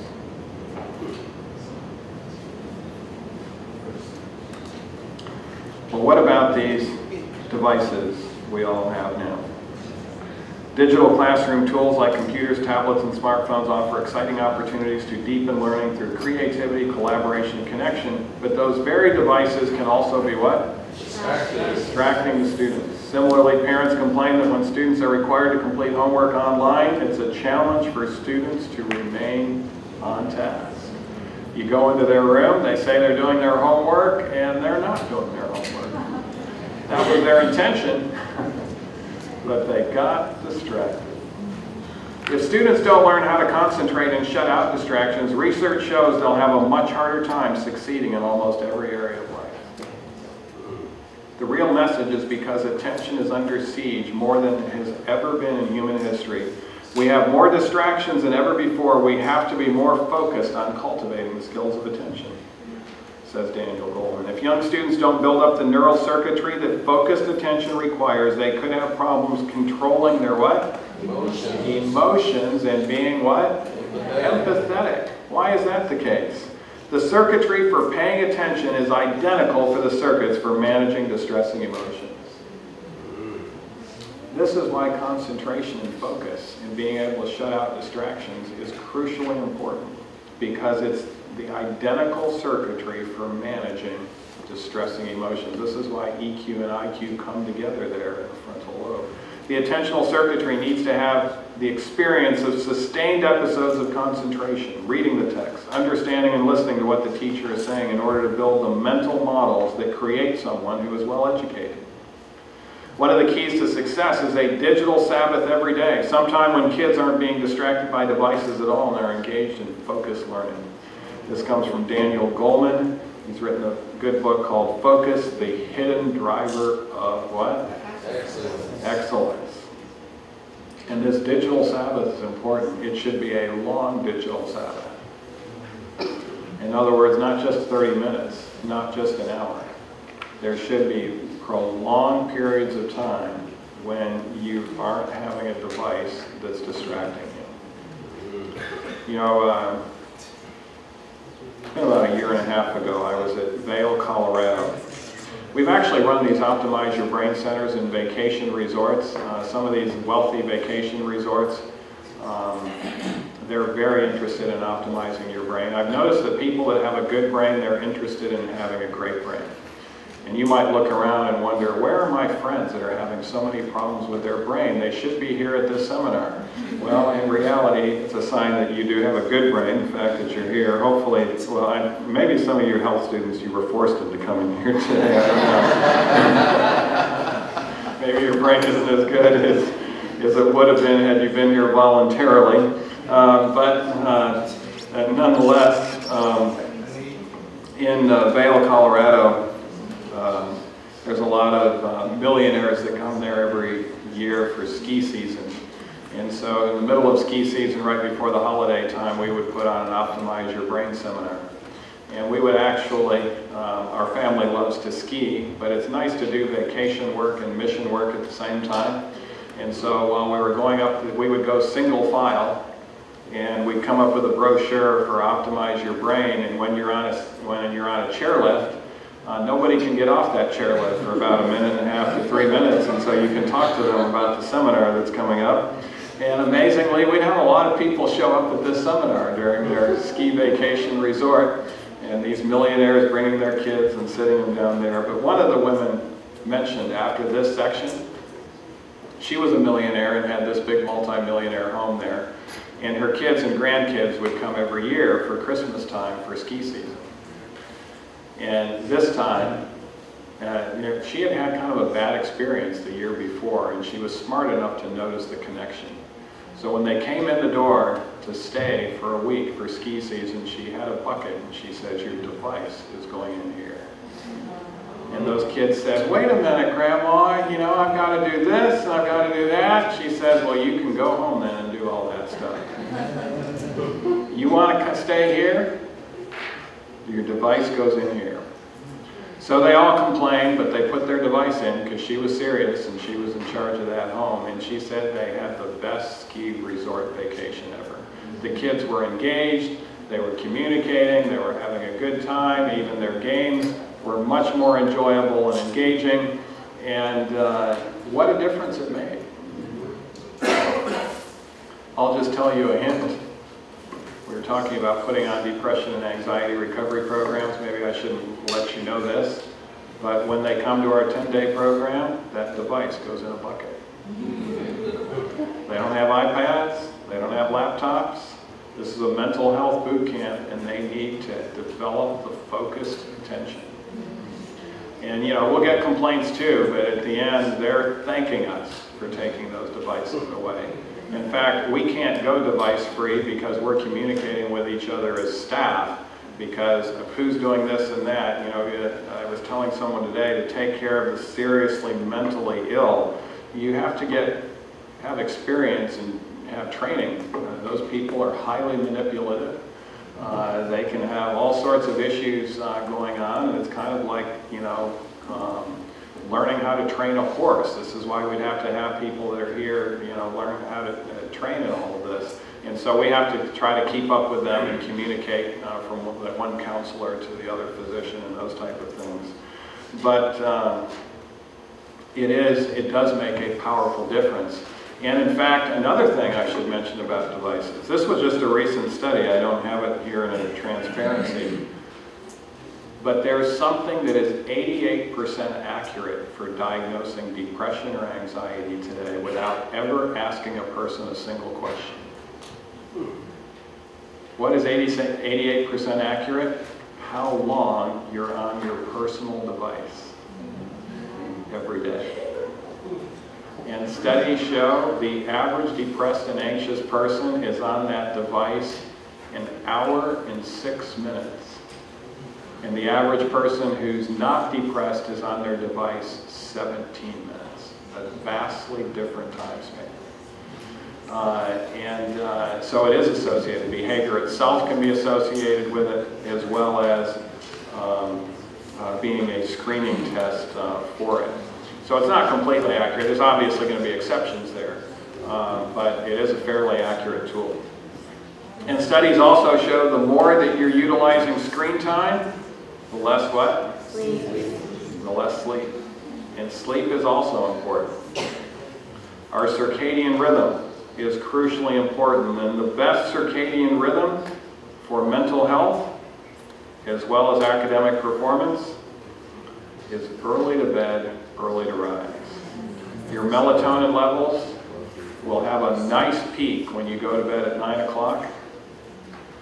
And if you go to bed at midnight, the amount of melatonin you'll make is going to be about half of what you make if it's 9 o'clock. I told the story last night in the Korean church how I changed my bedtime my second year of college, where I was taking 16 credits of intense science, physics for scientists and engineers, and organic chemistry, biology, quantitative analysis. I was in class all morning and labs all afternoon. And what a difference this made when I went early to bed, early to rise. I only had a couple hours of study in the morning. I would get up at 4 in the morning, sometimes 3 in the morning. But yet that study time was highly efficient and highly engaging, and got got a 4.0 that semester, and then it never changed after that. And so in medical school, I was always going to bed early, even though my friends thought I didn't know the material well. I really didn't know the material much better than they did, but when it came time for test time, because of this melatonin, the ability to learn, retain, and apply knowledge, a significant advantage was there. So that's something also to keep in mind. Music also has a role to play. Music enters the brain through its emotional regions, which include the temporal lobe and limbic system. From there, the music can positively produce a frontal lobe response that influences the will, moral worth, and reasoning power. The type of music that tends to do this is actually traditional classical music that has melodies and harmonies. This is actually a picture I took myself at the Dallas Symphony Orchestra. We would take our whole group down there for the Christmas concert, and this is very frontal lobe enhancing exercise. In fact, this type of music is enjoyed by everybody. I know I hired a receptionist one time, and she said, "I'd like to go, but my husband is into heavy metal big time, and he's not going to enjoy it." I said, "It's up to you. He doesn't have to go, and you don't have to go either, but I'm going to predict something that he's going to actually enjoy it." And he went, and he did enjoy it. He was talking about the favorite pieces. You know, it's true that he might have chosen a heavy metal concert over that one if they were running side by side, but the heavy metal concert is going to suppress the frontal lobe of the brain significantly. And so there are 7 characteristics. In fact, this was an interesting study of 6-year-olds. Took music lessons for 1 year, gained more points on IQ tests compared with their peers not involved in music classes. The benefit was small, but was seen across the spectrum of abilities measured in the tests, including math, language, and spatial skills. Every 6-year-old that starts taking music lessons, what type of music are they learning? They all start out with a classical venue. Even your heavy metalist and rock music people, they all started out with classical music and learning that. And that's a significant advantage for the 6-year-olds. Other kinds of music will evoke very little, if any, frontal lobe response, but will produce a large emotional response with very little logical or moral interpretation. And this is characterized by the syncopated rock and roll rhythms that are prevalent in popular music today, showing that upbeat music is not necessarily uplifting music. And in fact, upbeat music can have its addictive components as well. You'll see the alpha wave rhythms come in after 90 seconds of 3 minutes. It's not just a syncopated rhythm, one measure or two. It's the constant syncopation. And of course, that's the whole reason why you have a trap drum set. The whole idea of a trap drum set is to produce that syncopation, that boom chop, boom chop, boom chop, repetitively over the course of the entire piece, pretty much suppressing the frontal lobe of the brain. Music psychotherapy, in which people are encouraged to reflect on their past, present, and future while listening to classical music, improves mood and reduces stress. This is the University of Florida. These people had never been seriously exposed to classical music. They would have never chosen it. But 6 sessions of classical music therapy were held over a 12-week period in 23 to 45-year-olds. These subjects showed improved scores on tests of overall mood, reported feeling less depressed, and reported feeling less fatigued. And also their cortisol levels improved significantly. So the characteristics of brains optimizing music. Melodious music can be simple yet attractive. That's why not all classical music qualifies as being helpful. Some of the classical music is not melodious at all, and it's actually been shown not to be healthy. Beautiful non-dissonance harmonies. The harmonies that center in on the dissonance, which is what you're going to get more in your jazz, your 7ths, 9ths, 11ths, 13ths, those type of things. Musicians love them because they're different. You know, they get bored with the usual harmonies, but they're actually not healthy. The blue note actually is called a blue note for a reason. It causes the blues. And it's between that 2nd and 3rd beat, it actually induces depression. Well studied to do that. So it's okay to have those 7th, 9th, 11th, and 13th when you're transitioning maybe. But when you center in on it, chord after or march rhythms are healthy. And so if the music makes you want to stand up and march around the room, that's a good thing. If it makes you want to stand up and swing the hips, not so good.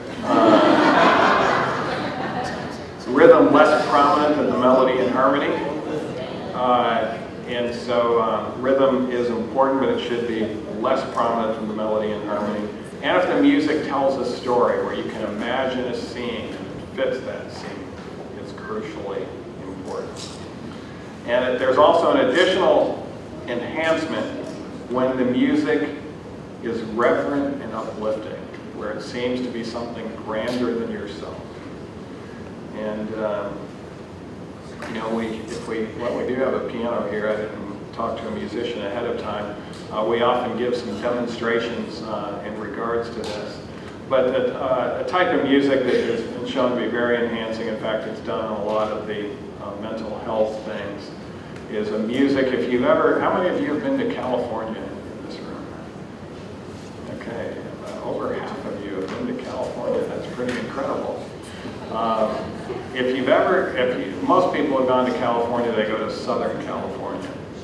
And if you go to Southern California, I would encourage you to take time to visit Forest Lawn, Glendale.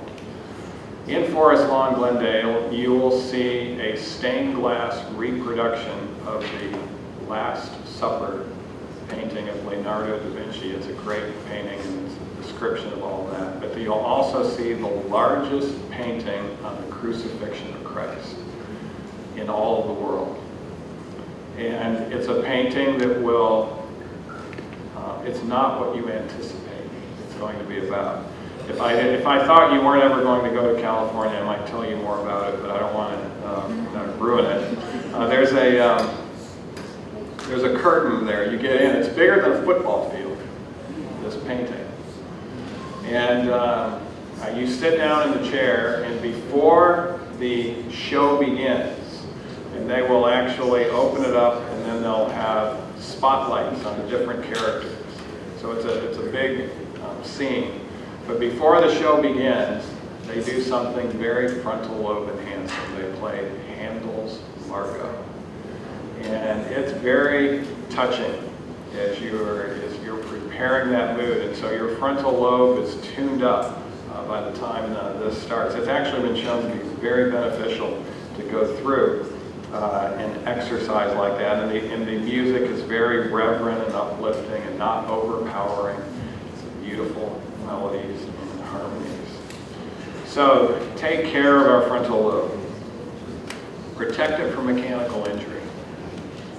This is why you need to wear your seatbelts, why you need to wear your helmets if you're participating in sports where there's a high likelihood that you might bang your head.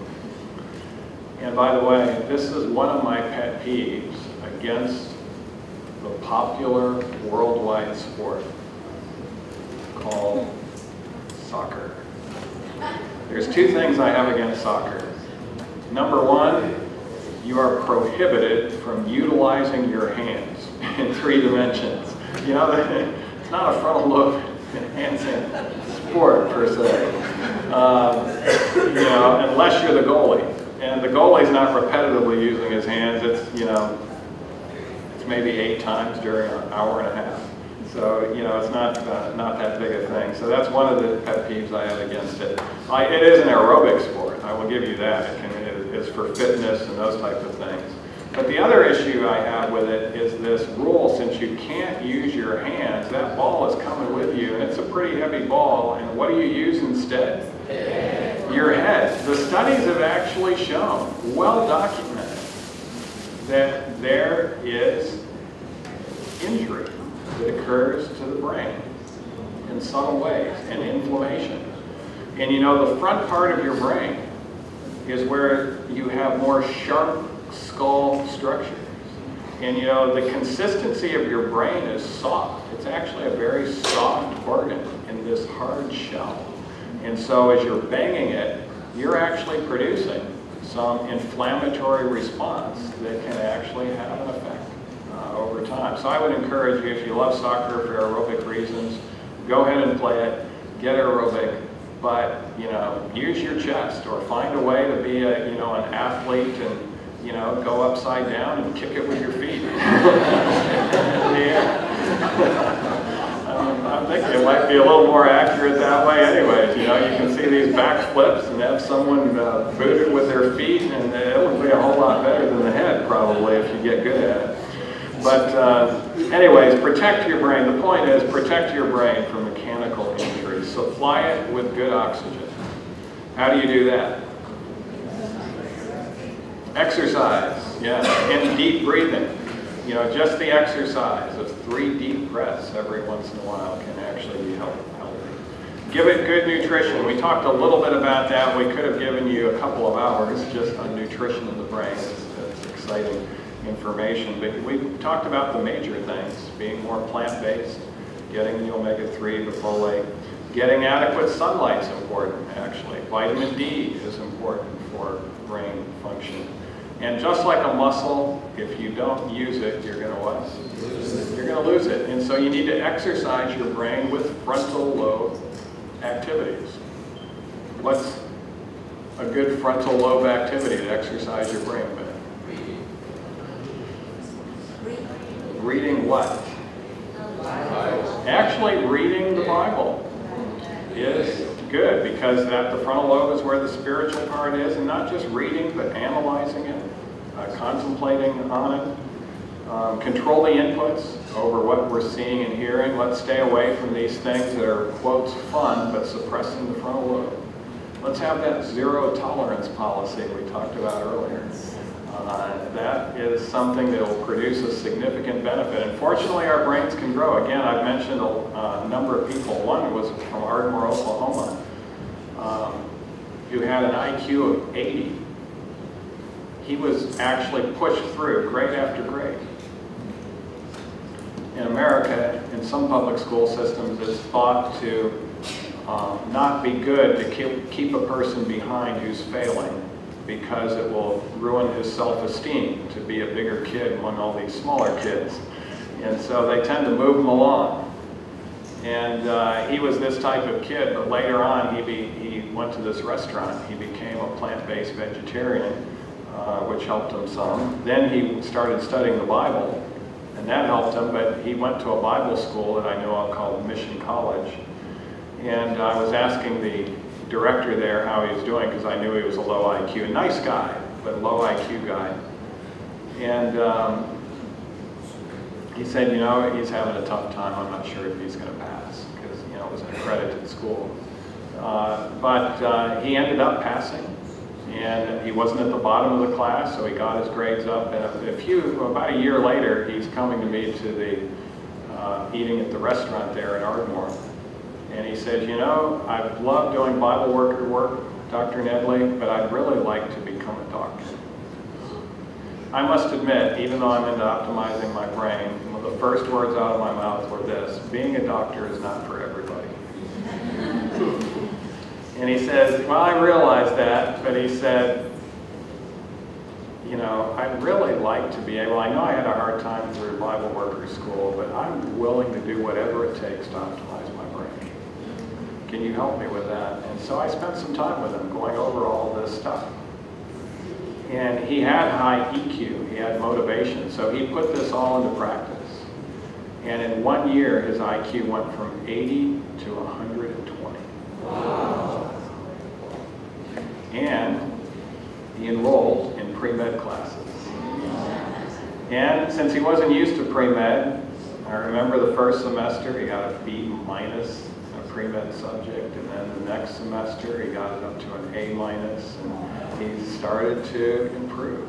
He took his MCAT, and he's in medical school today. In fact, he's going to graduate in a year. And so these things can make a tremendous difference. Our environment and what we are doing with our brain is far more important than who our parents were. A lot of times we think it's just the smartness of our parents in regards to how smart we are. That has some role to play, but not near the role that environment and our own personal choices are making. The other thing we need to do is correct our distorted thoughts. We talked about that in the first hour this morning to some extent. And I would encourage you, we have a book called The Lost Art of Thinking that goes over the 10 different ways of distorted thinking. Today we just talked about 2 of the ways. And then prevent or control disease that affects it. The study of Daniel has been shown to enhance the frontal lobe of the brain as well. And so I would encourage you, if you want to be more intelligent, more analytical, make better decisions, have a greater capacity to empathize with others, have better discernment, have greater ability to see into the future, have greater ability to overcome an addiction, or a greater power to follow your conscience, or to be more open to understanding and doing the will of God, review your life habits. See what there is in your life that can change. It might be as simply as your bedtime. It might be having that digital free time where you're going to go 12 hours a day without a digital device. By the way, I should mention something else in regards to circadian rhythms. Your circadian rhythms are adversely affected by using a digital device within 3 hours of going to bed. So the best time to use your digital device? In the morning, actually. Or throughout the day where you don't want to be distracted, it's best not to utilize it. But it does adversely affect sleep and some other things because of the blue light that's being emitted from these screens and those sorts of things. So I'll close with the words of Proverbs chapter 8. By the way, before I close, just a couple of quotes. I didn't bring them with me for this presentation. But by coming here today, you don't think necessarily this is true, but you walked into the largest room in Sam Houston University. And that is the room for improvement. And we are told that the Lord has given our brains, Ellen White says, the Lord has created our brains with the capacity for continual improvement. And has given us all possible aid in the work through this counsel and advice and the science. And she says, through the provisions of divine grace, if we implement God's best plan for our brain, we can attain almost to the excellence of angels. Even in this sinful world, our brains can be almost to the excellence of angels. And then she makes an appeal to young people. She says, choose your habits to be like Daniel's. And she says, God will reward you with 4 things if you do that. A clear brain, unimpaired judgment, keen perceptions. Let's see if I can remember the 4 of them.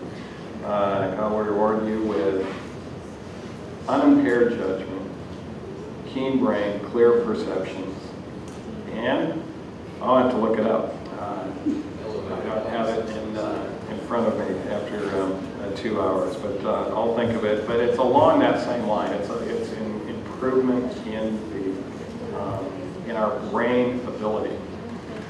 And then she goes on to say, the youth of today, whose principles are firm and unwavering, will be blessed with health of body, mind, and soul. It's not an if. They will be blessed if their principles are firm and unwavering. So I encourage you to also recognize the value of wisdom. This person had more rubies than anyone else.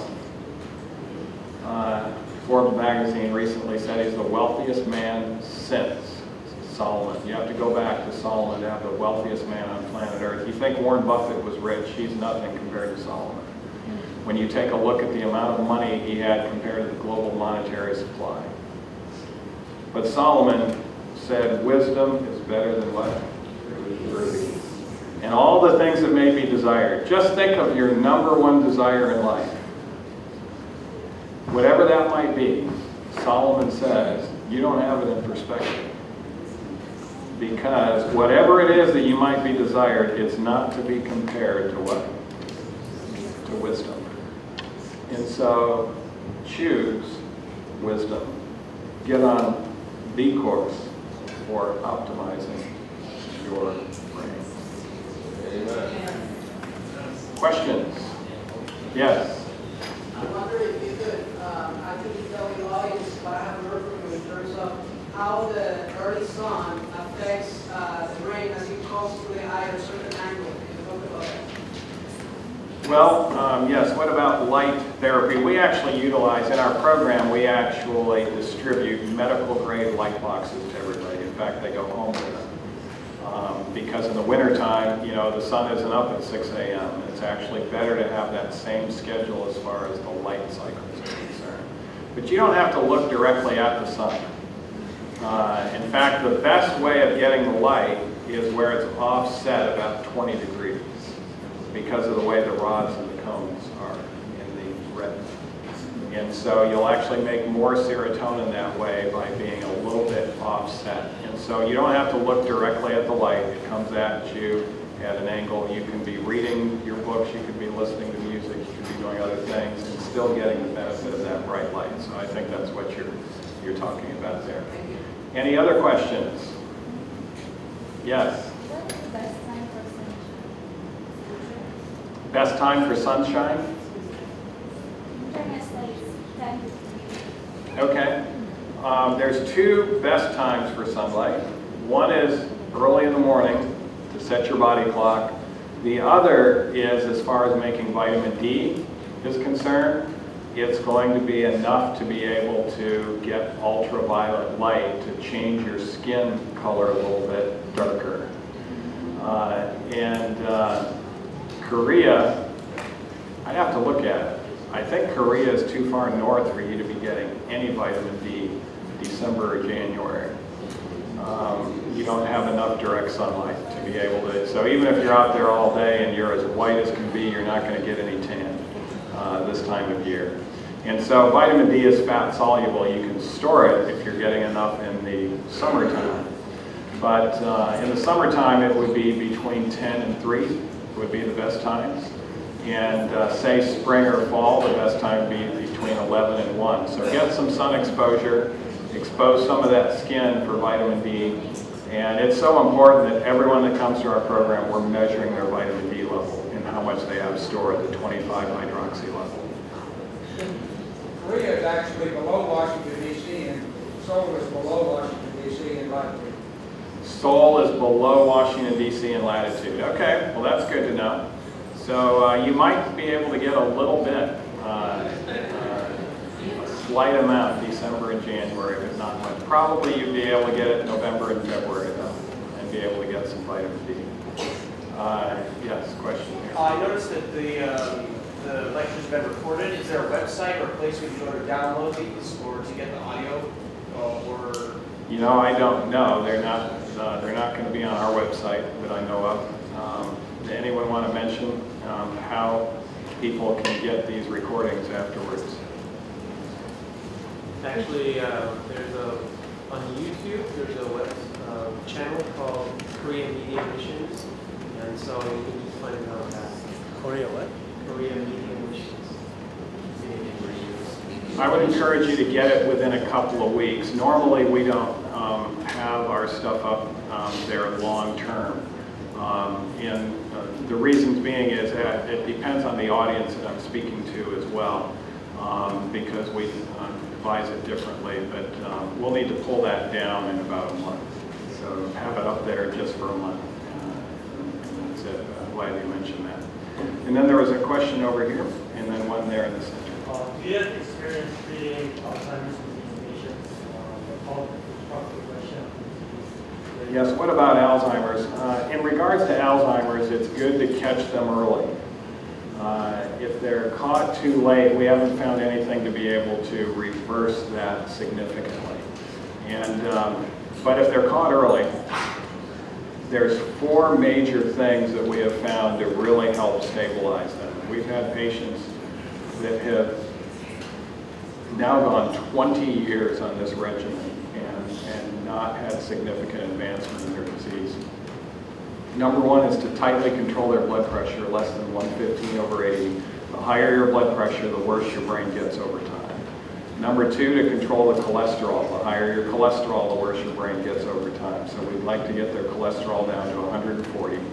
Number 3, utilize the omega-3 molecules, particularly the non-fish DHA. Non-fish DHA has been the only type of DHA that's been been shown to help reverse it as well as stabilize age-related cognitive decline. And it can also help with Alzheimer's, as we kind of mentioned in our omega-3 portion of things. And how much do you need of that? The studies have shown 900 milligrams a day makes a significant benefit.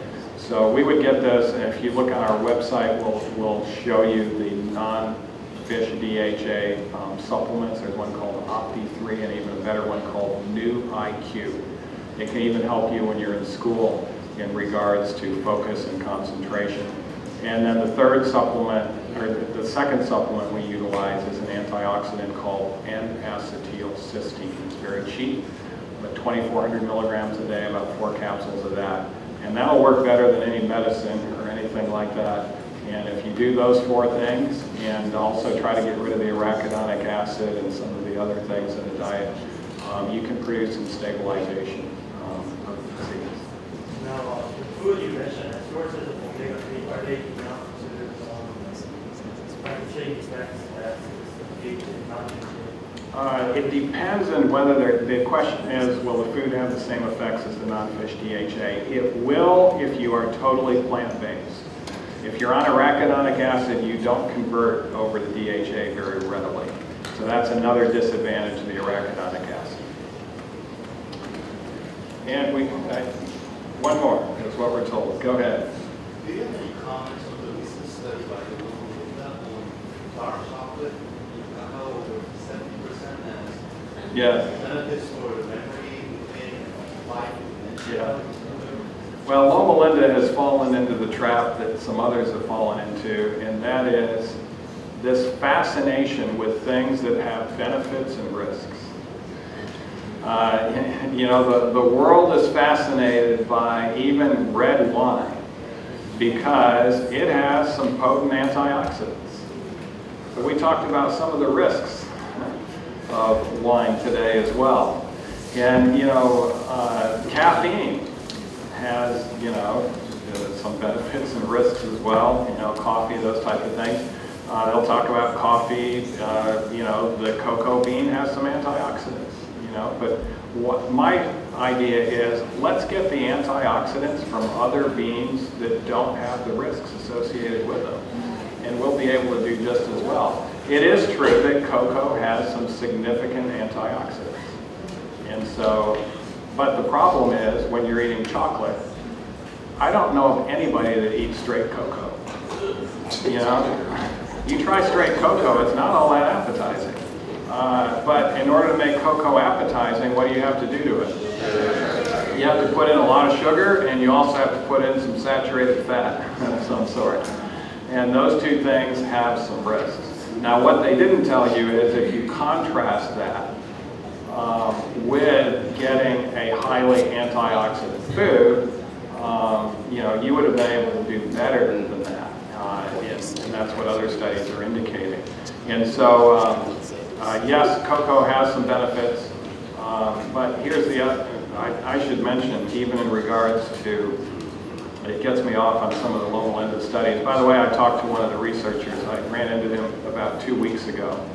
And, you know, I think they're doing the best they can in some respects, but they're also not necessarily looking at the whole perspective.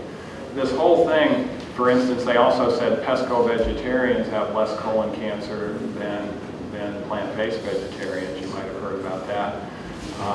And in reality, what they didn't look at is the going back in time long enough. For instance, a lot of the benefits that have shown on alcohol, when someone claims that they are a non-alcohol drinker and dies, they get lumped under the person that was not drinking alcohol, but many of those people that die that are not drinking were heavy drinkers up until they had a serious disease and quit drinking.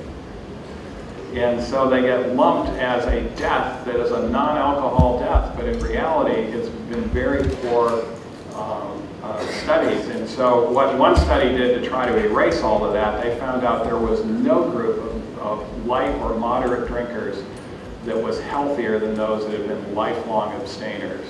The only difference was a woman who started doing one drink every few days at age 65 had the same death risk as those who had never drank. So when you look at that statistic, we should raise the drinking age to 65, and we should only have females be able to drink it on a moderate basis because they're equivalent.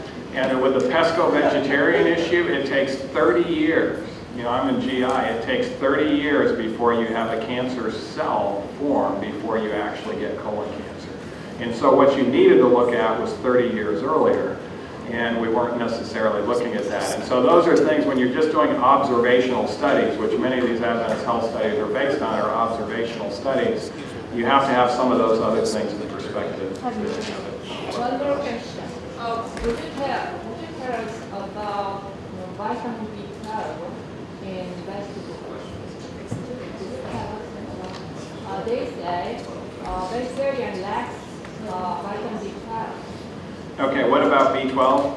B12 is important. Yeah. It's also important for methylation as well. And it's so important, we measure everyone's B12 level when they come into our program as well. And we want to make sure they're getting adequate B12. Adequate B12 does not come from plants, it does not come from animals, it comes from healthy bacteria. That's the source. And if you're not sure what your B12 level is, it doesn't hurt to take a B12 supplement. They're very cheap and they're very effective, and we can chew on them as well. Oh, I was going to tell you about, there it is. God will reward you with 4 things: a calm nerves, clear brain, unimpaired judgment, keen perception. So those were the 4 things. If you have habits that compares with Daniel's, and that is Adventist Home, page 301. Well, it's been very pleasurable to be with you here in Seoul the last few days, and I certainly wish you all the best of health of body, mind, and soul. Thank you.